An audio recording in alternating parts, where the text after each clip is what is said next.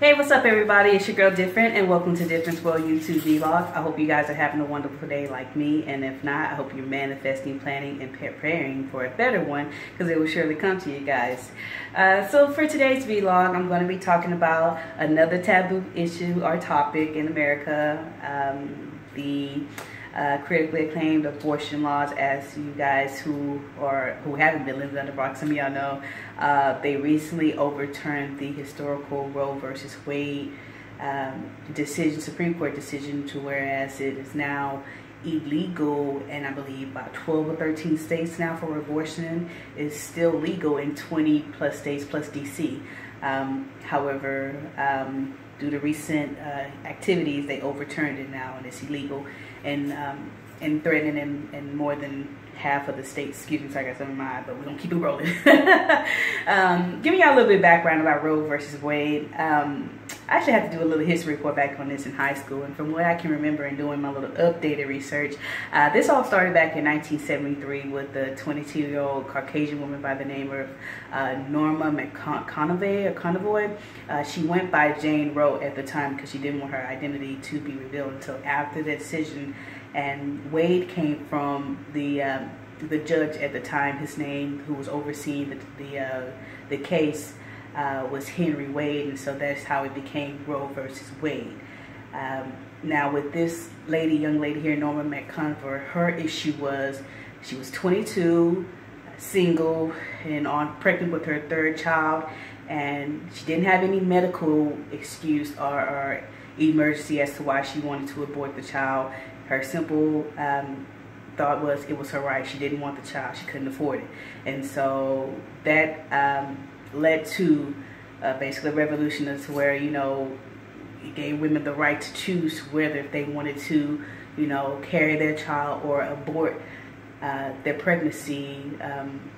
I believe it's I know it's not before 26 weeks, so if it's up to 26 weeks, you can have an abortion, but anytime below that, you could. And so after years of fighting with them, they finally agreed that abortion was legal and it was a woman's right to choose to do what she wants with her body. And it is true. I agree with that more so. It's a woman's right. It's my right to do what I want with my body, and every other woman's right as well to do with their body as they so choose. However, if you ask me my opinion or whether if I'm pro-life or pro-choice, here is my answer. I am actually both pro-life and pro-choice. One person said, well, you can't have it both ways, it's either one or the other. Yes, you can. And let me break that down for you. There are so many reasons why I am pro-life, and then there's only one reason why I'm pro-choice. So for one, why I'm pro-life is the main reason, you know, it's a child's life, you know. They didn't ask to be here, as well as, you know, just like anybody else, you know, they have that right to live their lives, you know, in a retrospect. And again, before I get too deep into it, I want y'all to know I'm not attacking anybody, but in Different's World, you will hear my opinion and my true thoughts about it. So you don't have to agree with me, and I don't have to agree with you. But that's the point of, you know, with Third Eye Entertainment, we push this envelope so that we can have these conversations that need to be had. And with that being said, you know, again, with the reason why I am pro-life, for one, again, you know, you got to think about that child. They didn't ask to be here, and now you're just taking away that choice for them all in all. And that excuse being, oh, whether if, you know, you can't afford it, or, you know, due to, you know, being raped or incest. And I understand some certain situations are detrimental, and I understand that. But again, here's where I draw that line, because for one, there are so many more options before you can get to abortion, to killing an unborn child. Number one, you have adoption. You can give the child over to the state. You can let a family member raise that child, or a friend, use contraceptives, you know, protections. There's so many more options than just, you know, choosing to terminate that unborn child's, you know, chance of living, because, you know, one, you either can't afford it or you just don't want to take care of it, and you're using that excuse, so it's my right.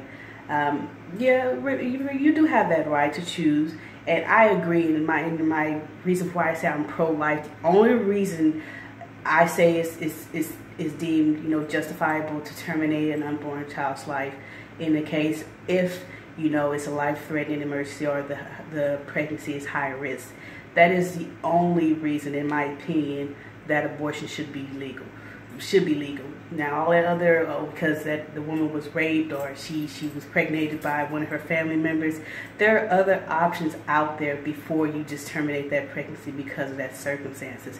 Adoption, you know, letting somebody else raise that child, man. There's so many people out there who want to have children and can't have them. And so, you know, why, you know, I don't want to say kill two birds with one stone, but, you know, help yourself out and while helping others, you know, and saving a life at that. And so it's for me, that's why I'm pro-life first before pro-choice. It's because there's just too many alternatives before it gets to just simply aborting the baby. Now, as far as when it comes to the men involved, yeah, y'all don't have no right to tell us what to do with our bodies unless you played a role in that child's conception. Then you, in regards to when that woman that's carrying your potential child, yes, that man has the right to, you know, say whether if not, you know, that child should live. And even if it's a case to where the mother does not want the child, but the male or the father side of the family wants the child, there's another option for you to let that father side of the family raise that child. Or vice versa, if it's that type of situation to where you have sometimes, you know, the men in the relationships, you know, trying to convince the woman that, hey, it's not a good time to have the baby, have the abortion. Man, before you do that, just think about other options out there. Before you get to, you know, spending that $600 just to, you know, vacuum a child out your vajayjay, think about, you know, the other options you have before you get to that. And also, as well as, think about the aftermath. I can personally attest to, you know, a personal experience I had when I was in foster care.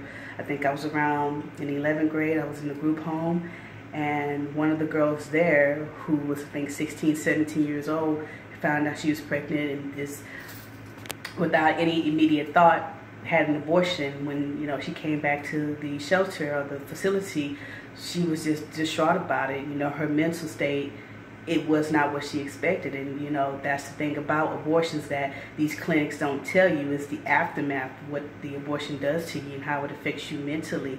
And, you know, when it comes to these abortion clinics, they only see money or dollar signs, so they don't give a damn. And so they're not going to tell you that aftermath and how that's going to affect you, you know, mentally or spiritually, you know, down the road.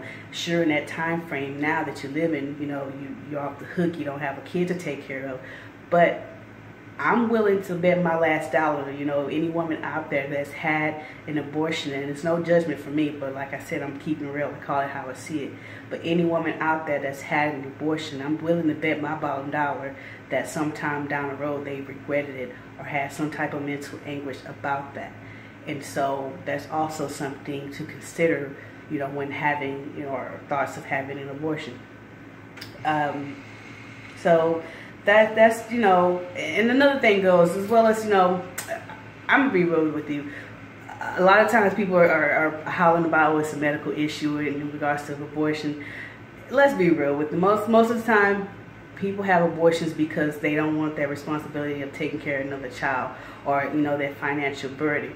But simply put, if y'all don't want that responsibilities, then, you know, here's another option for you. You know, keep your legs closed and keep your dick in your pants. That's also an option there for you. Before you get to that point, you know, you guys got to know and understand when y'all out here, you know, bumping and grinding, it's a possibility that you might get pregnant or get a woman pregnant, and you might have to deal with these types of things. And so before you get into it, ask yourself, you know, damn, is it worth it? Let me strap up. Oh, do I have on birth control? Or damn, is it even worth it? Can I just wait and say, you know, move on? Ask yourself, man, before you get to that point where you just decide to take an unborn child's life, man, because at the end of the day, your mom could have took your life away. She could have aborted you, but she didn't. She gave you a chance to live, yeah? And so it's no judgment from me, but it is, you know, that advocacy and pushing for the little guy, and in this term, it's the unborn child, because they don't have a voice. They don't have a choice, you know, and so I'm speaking for them and on their behalf. And for the women out there who's had an abortion or who is pro-choice, more power to you. There's no judgment from me. I'm not judging you. You do your thing. You do what's best for you. But for me and mine, you know, if I lay down and have a kid or make a kid, I'm gonna take care of the kid. And if I'm not financially fit, and God forbid if there's a medical situation to where, you know, I'm faced with that decision, then that's going to be a decision I'm going to have to make with, you know, my spouse and between God. I wouldn't, you know, have that decision based off, you know, what the society is saying. You know, we live in a society where so many norms, it's not natural, but it's normal, you know, and again, it's no judgment, but sometimes you just got to call it how I see it, you know. Man, there's so many, you know, lives that could have been saved, and opportunities that for families who can have children and want to have children. Man, there's so many people out there that want to adopt, and so why take away that option for them and take away that option for that unborn child? It's just so many more alternatives and better alternatives, I say, in my opinion, before, you know, you just getting down to that choice of spending that little $600 to, you know, have them stick a vacuum up your vajayjay and suction out the baby. That's how it goes. I was going to put a little video on to show you how it's done, but I didn't want to get too gritty, and so I'm just going to keep it simple and just talk shit and rant, rave to you guys about it. And just know that, you know, whether you pro-life or pro-choice, you know, having that conversation that needs to be had about abortion laws and abortion rights, it is it is what it is. But again, with abortion laws and abortion rights, these conversations need to be had and constantly had, and especially in regards to teen pregnancy, man. And I hope that now that they know with these abortion laws being reversed, that's a wake-up call to them to practice more abstinence. And if you can't do abstinence and you just got to be grown, then be grown about it and practice having protected and safe sex. That also can save you the heartache and trouble of going through an abortion, as well as, you know, that mental anguish. Again, just think about, again, that mental anguish that it brings, not just for the mother but the father as well. Not a lot of people think about, you know, the father in play and how that might affect and hurt him, whether if he wants a child or not. You still got to consider that man's feelings and opinion, because he helped participate in creating that life. And so, but in regards to any other man trying to tell another woman what to do with her body and don't know it from A to Z, and it had nothing to do with, you know, making that baby that's in her belly, you know, y'all can shut the fuck up. That's not your business.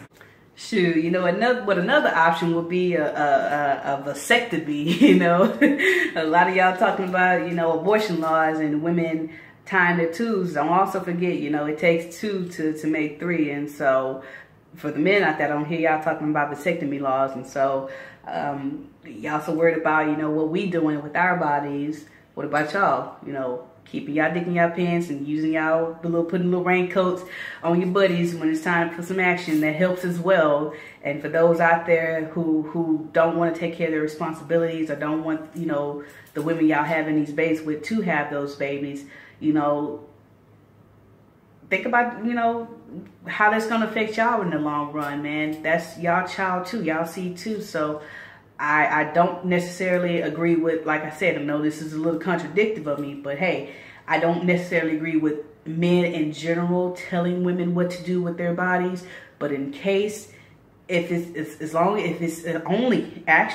just the man that had anything to do with that conception, then in regards to that woman and that unborn child, he has a say. But all other, you know, in general, speaking on abortion and as what a woman should do with her body, y'all don't have any rights to that. So if that's the case, y'all saying, you know, women should just keep our legs closed, y'all should keep your dick in your pants or get a vasectomy instead of telling us what to do. So that's also an option as well. A lot of people don't want to talk about that, but that's an option on the table as well. But in any case, the only man that's allowed to speak on a woman in regards to her body is when it's the man that's involved in that conception of the child. Okay, that's how I break that down. So that's how a person in my shoes can be pro-life and pro-choice at the same time. Yeah. Okay, guys. So with that being said, I want to close this video out with those out there, making sure y'all keep your heads up. Oh, and also for those who need the resources, I found you can go to theguardian.com and it'll show you all the states' updated laws on abortion, you know, what's still legal. Again, there still are states out there that are legal, that abortions are legal in as well as in DC. And so do your own research and look online, do your own homework, and find out, you know, what states that you live in and how the abortion laws affect you guys. Yeah, and so with that being said, you guys, make sure y'all like, share, comment, and subscribe to my YouTube channel and this video. And don't forget to go to my website and purchase my book, What If? A Controversial Paradigm Shift. Here it is, you guys. This is another taboo issue that we talk about here at Third Eye Entity. Again, my book was written to inform and encourage thought-provoking conversations about injustice and systemic racism in America. And I've done this through graphic and provocative illustrations. So again, please be advised, it's intended for a mature audience only. If you can't take this heat, then don't bother coming to this kitchen. But if so, head on over to differenceworld.net and get your copy right here and now. Yeah? What else we got going on, you guys, in Difference World? Let's see. What else we got going on in Difference World, you guys? So I know I'm a little late behind on that, but I wanted to get my abortion vlog posted before I put my another travel vlog up. So my Jamaica is coming right after, you guys, so be on the lookout for that. And then I got some more podcast interview I'll be posting with you guys.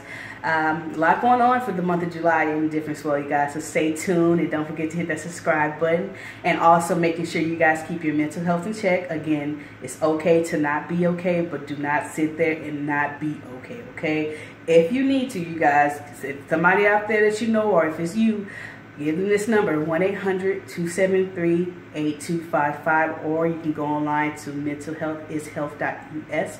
Or if you need, for those that are outside the U.S., you can go to incounseling.com. It gives you a directory for all the countries, their websites and phone numbers for the suicide hotline. Or you can text 741-741 if you're in the States. Yep. Okay, you guys, so I know I'm just talking a lot and rambling on. But we're going to end this video out on a positive note, although we did talk about a sensitive and taboo subject. We're still going to keep it light and wish you guys nothing but best and positivity, and making sure whatever it is in life that you're feeling you're destined for, you have to manifest, plan, and prepare for it, and then it will surely come to you guys. Difference World. Come and learn. What if? What if in 1619 Africans started dealing in slave trading? The tables were turned around. What if they kidnapped millions of Englishmen, women, and children from their homeland and brought them to America on a slave ship? What if? A Controversial Paradigm Shift. It's a book written to inform and encourage consistent, thought-provoking conversations about injustice and systematic racism in America through graphic but provocative illustration. What If provides a different perspective by detailing controversial deaths and events as four categorized paradigm shifts: historical, political, precedent, and hypothetical. What If? A Controversial Paradigm Shift by author Difernt. Go to differenceworld.net.